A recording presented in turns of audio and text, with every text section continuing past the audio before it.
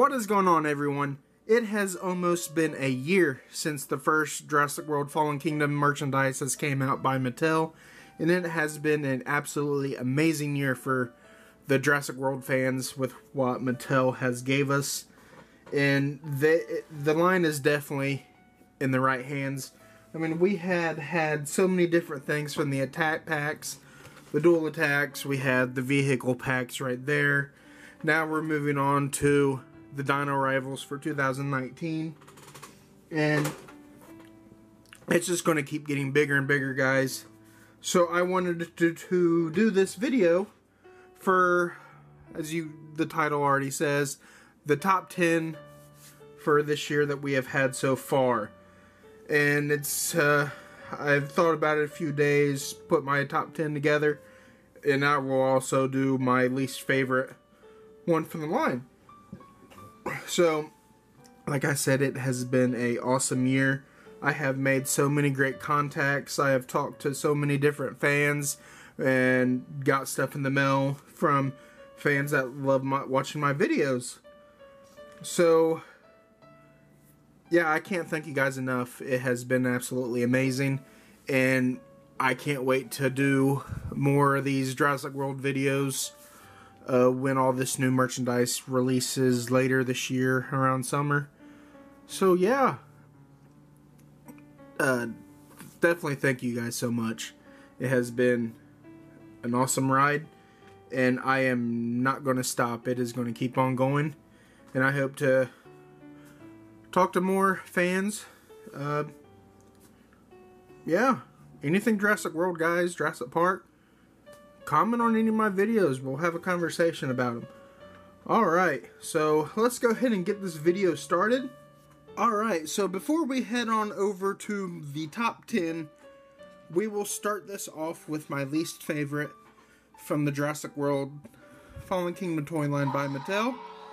And that is going to be the Triceratops.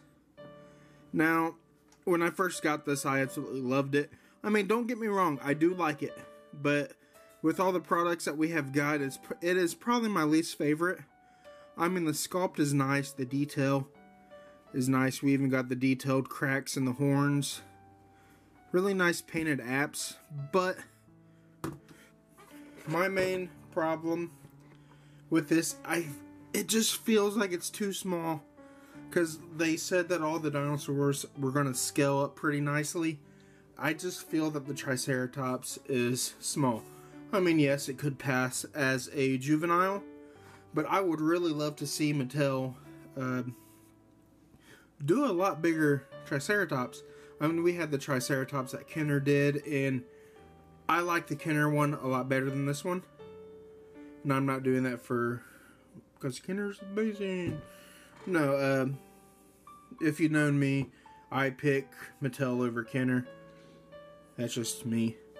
But yeah, I just feel like they could revisit the Triceratops and do a lot better job. Again, I don't hate it. I like it. It's just my least favorite. Alright. So moving on to my top 10. So I am going to be starting with number 10 on my list, which is, of course, Wave 1. So I picked this up a few days before April 16th at Target. So if you were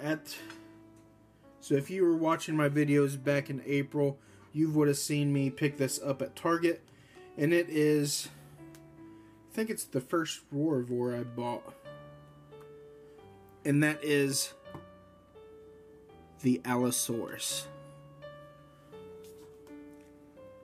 Now, the reason why it's number 10 on my list, well, they've done a lot of dinosaurs, so one of them's got to make number 10. But yeah, this is number 10 on my list, the Allosaurus. Really good sculpt. I really do like the paint. Detail is very nice. And we got painted claws right there, but non-painted. And then they painted all the way down the tail, which if you've watched many of my videos, That was my biggest gripe. But I really love this Allosaurus. That's why I put it in my top 10.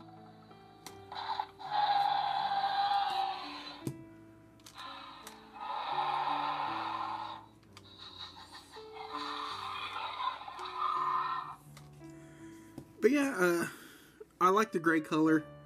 Articulation, we got that nice wide movement like we have had for the Mattel line. The sounds are really nice, I love it. The green markings is a nice touch. I even seen some that the eyes were not painted right there. We got a nice bluish green tongue, and then that solid gray color in the mouth. Teeth painted a little yellowish. But yeah, this is my top 10. So let's go ahead and move on to number 9 on my list, which is a Target item from the Legacy Collection, and it is the Worker Jeep number 18. Now, we have had so many different kind of Jurassic Park Jeeps over the years, from the tracker Jeep that we had in the Kenner days, which, hey, was alright. But was it 100% movie accurate? No, it was not. Then we got the Jada toy Jeeps that we had for the first Jurassic World release movie, and they did pretty good. I mean, I loved it. I bought a few of those Jeeps, but the one thing people wanted was the Jungle Explorer, which is the tour vehicle. So I picked up a few of these. I loved how we finally had a movie accurate Jeep. Of course, it's not all the way movie accurate because we are missing the mirrors and then the spare tire in the back, which, as you can tell, it is really dirty right there on the back because I bought an extra Jeep and I super glued a tire on there and it managed to fall off. But no biggie. But these this Jeep scales in pretty well with the 3 3/4 inch figures for Jurassic World Fallen Kingdom and the Legacy Collection line.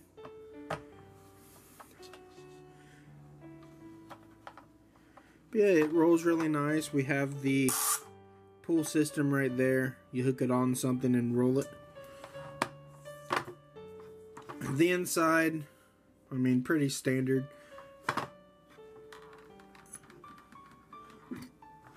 And then everything that I'm going to be reviewing on here, well, showing for my top 10, check out my review. I've most likely did a review on all the things that I'm going to be covering here. Alright, so let's go ahead and move on to number 8. And that is a recently released item. I think it was the beginning of this year or late last year I picked this up. I cannot remember exactly. But I went to Walmart after work one night, and there it was sitting on the shelf. Quickly grabbed it, and it is the Walmart exclusive Battle Damaged Albertosaurus. Now, if you remember from my review, I absolutely love this dinosaur right here. Mattel did an outstanding job. We got the green color. We have the nice red markings on the head. But my gripe, I believe, was the red just stopped right here and did not continue all the way down. We have a really nice sculpted and painted battle damage right there on the leg. And then we have this nice little touch for the battle damage, which I hope Mattel continues to do this style right here. So we got the nice articulation in the head. It seems to be on a ball joint. A little articulation in the arms, and then the standard articulation in the legs with a pivot with the ankle. Tail is a little stiff, but hey, it's an awesome dinosaur. The sculpt is super nice. And then The jaw is stiff, but hey, better than being loose and keep on falling down. But yeah, this is going to be number 9 for my list, so let's go ahead and move on to number 7. Alright, so here is number 7, and it is the real feel, really big Mosasaurus. I was super ecstatic when I found this at Walmart. It was on the very top shelf, I believe, and Skygal found it for me. I mean, we have that real feel skin on here on the body, and then on the tail, the fins are a hard plastic, and then the lower jaw is a plastic material too. We do have some nice blue markings going down the body. Overall, I mean, the price point for this was phenomenal, $29.99, and man, I think the only place you could find this is at a Target still. At least the Targets around me, they still have maybe five or six of them, maybe. But there are 2 versions of this right here. We got this one, and then the one that came with the Walmart pack for the Quest for the Indominus, which it was a slightly different paint apps, maybe a little darker, a little lighter in some spots. But number 6. So number 6 on my list is a legacy item. This was probably my one of my top finds that I wanted to get at Target. No, it is not the Spinosaurus. This has to be the Legacy Gallimimus. Now, I was always a fan of the Gallimimus seen Jurassic Park. I did not like the Kenner Gallimimus, so I never owned that. I was really close to buying the Gallimimus at a convention, but I didn't want to fork over $30. So when I seen Mattel's products for the Gallimimus, I was blown away because I could finally have a herd of these, which I do have a herd. I probably got maybe six of these right here from Target. I have a few of the attack packs and the exclusives from Target with the attack packs. I don't have the Kohl's ones, and I have maybe 5 or 6 of the Walmart Battle Damage Gallimimuses. But I mean, the gimmick I could have done without. I mean, it's a weird gimmick, but at the same time, it does make sense. And I want to say that the Target one right here, it does have the best paint apps. I believe they do share the same sculpt to a point, but this one is definitely my favorite out of all the Gallimimuses. I mean, we got nice head movement to go down, to go up, the arms, rotating them all over the place, and sadly the articulation in the legs is just that. But yeah, I love this Gallimimus. Mattel really outdid themselves with this figure. I know a lot of people probably won't like it as much as I do, but hey, that's fine. Everyone has their own different opinion. My opinion is Mattel rocks. Okay. Alright, so number 5 on my list is something massive. It is the first item that I found at Walmart on April 2nd, I believe. And it is the Super Colossal Tyrannosaurus Rex. And this thing is just massive. It was freaking hard to do this review for how big it was. And of course, this is not the Walmart version. The Walmart version is my favorite one because it has the roar. But it is sort of buried in my display and I can't get it out. This one I had offhand for this video. and it is just massive.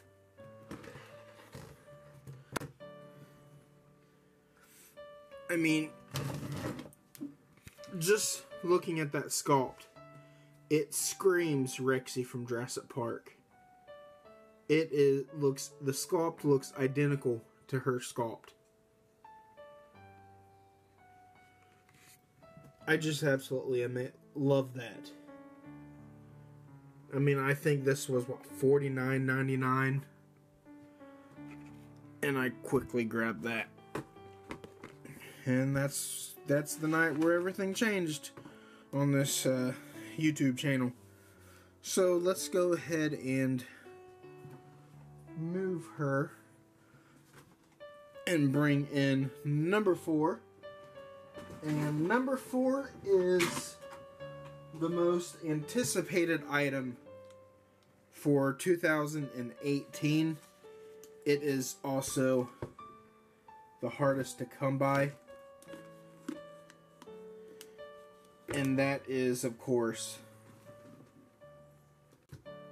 Mattel Spinosaurus. Now, this thing was a pain to get at first. I missed out on it the first few rounds because it went live, I want to say, like 5 o'clock in the morning. And I normally go to bed around 3 or 4. So, yeah, I was about 2 months late getting this. I had to go to eBay to buy it. The sculpt is really good. A lot of people complained about the legs, balancing issues and all that, but I have had no problem getting this thing to stand. Like, I've done many videos, live videos showing it, and I've never had issues that people are having. I believe them, but this one has not been a problem. And I have had 6 Spinos in my hands since they released from Target. I have done trades, buying from overseas, and yeah. So really, if you try, they're not hard to come by. Like, if you're in the Jurassic Park community, make friends, guys. Do trades. They really do help. And what I mean, the Jurassic Park community, there's a lot of Facebook groups. Groups on here on YouTube, Instagram. Be a part of those groups. Treat people right. You will make a lot of friends. Like, Paddock 9 has been an absolute blast being a part of. And it is just getting better and better every day. We're trying to get active on our Instagram page. So that is your number 1 tool, guys. Get in those toy communities. You will be lucky to get a... Well, you won't be lucky. I mean, it will be easier to come by for the Spinosaurus. Alright, so number 3 on the list is an item that I bought on eBay. I paid about $20 or $30 over retail price just to get it early. Because, dang, I had it probably 2 months before people started finding it in stores. And I just wanted to get the review up for you guys. And that is the Bite and Fight Tyrannosaurus Rex. And this is the first item that I bought for the Dino Rivals line. I just absolutely love the color scheme. Because we have that dark brown and tannish color right there in the eyes. Well, in the head. And then you got the yellow eyes right there that make it pop. We got the scars right there. But yeah, it's a really awesome figure. I know a lot of people do not like the gimmick. It's an odd gimmick. And then you got the tail that goes. But I know a lot of people hate the gimmick. I've even seen people say that the gimmick stopped working. But, I mean, it has not stopped on me yet. But yeah, it's like, trying to think of how to word it. It's one of the most paint accurate Rexies that we have had, just because it is that dark color. And of course, I even stated on my review that the markings right here, on the camera they do look green, have that greenish tint, but it does not have it. Let's turn this around. Alright, yeah, someone mentioned this in our channel in Paddock 9, Dylan. This is the first time I noticed this right here, the two little marks, that all the bite and fights have those two little dots. I'm thinking that it is the injection mark from the mold for the gate. But yeah, that is my number 3 pick. So let's go ahead and move to number 2, and I can't find it. Uh-oh. Alright, so number 2 on my list is a Walmart exclusive, which is a Battle Damage. And that is of Velociraptor Blue. I think that this is one of the best sculpts, the best Velociraptor figure that we have ever had for Jurassic Park. I mean, we have that nice range of motion in the head. You could turn all the way around. We got nice ranges of motion in the arms. And then, of course, got the standard Mattel outward motion, and then, of course, the battle damage. I just think the paint apps, the sculpt, it just really sells this figure. And they even did some repaints of this that has been hard finding, but people's been finding a lot lately.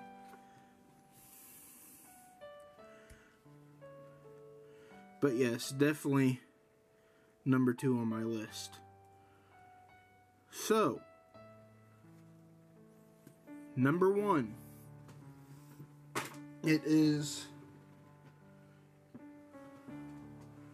somewhere in here.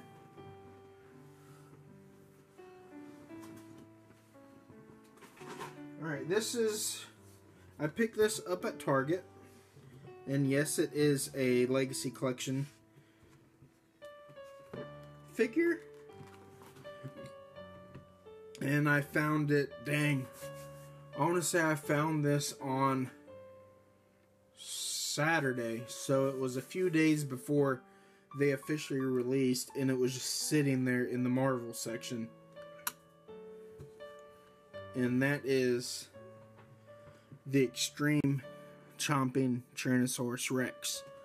Now, like I said, this is part of the Legacy Collection line. The retail price was $19.99, which I thought was a fabulous price. And there's my cat not shutting up.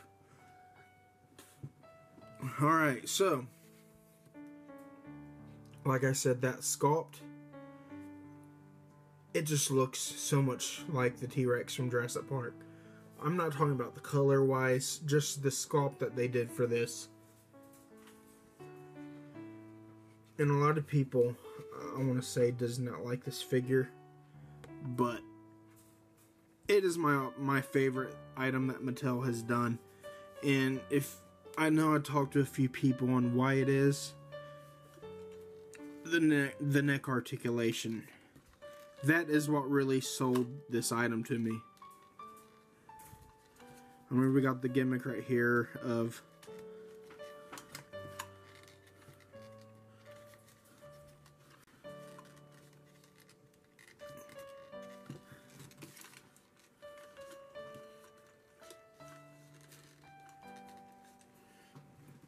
alright, so the gimmick is not going to work because I think I have jammed so much stuff into this to keep the mouth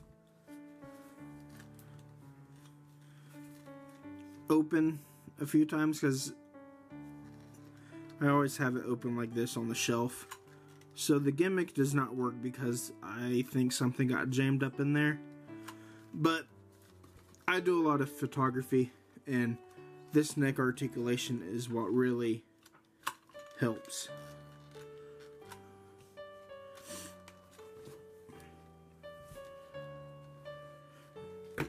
I know it scales really small to like the humans and other dinosaurs, but I mean it could be a younger version of Rexy that we've seen in Jurassic Park.